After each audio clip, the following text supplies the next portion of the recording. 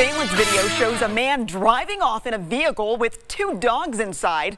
The owners of the dogs and that SUV in a panic for nearly 24 hours. 13 Action News reporter Gina Lazara breaks down how the couple got everything back, much to their surprise.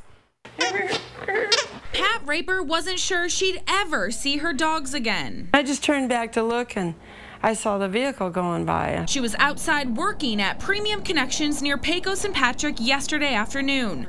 Her dogs were hanging out inside her SUV. Her husband watching nearby in a wheelchair after having a major surgery. We were like 20 feet, 50 feet away, both of us, you know, and he just come walking through. And this is the man Pat is referring to, a man that appears to have no shirt and no shoes on, walking through the company parking lot. All of a sudden, she sees her truck taking off. I went, hey, hey, you know, louder than that.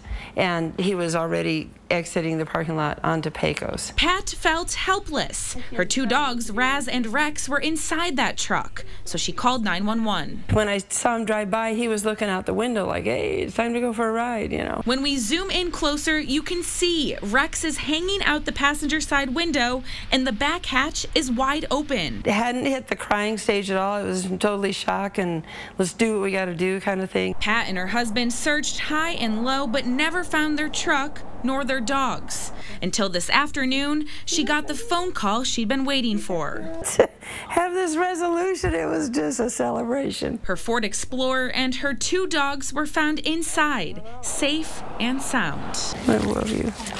It was a happy time.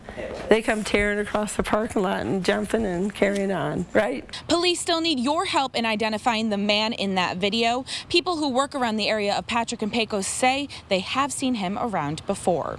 Gina Lazara, 13 Action News.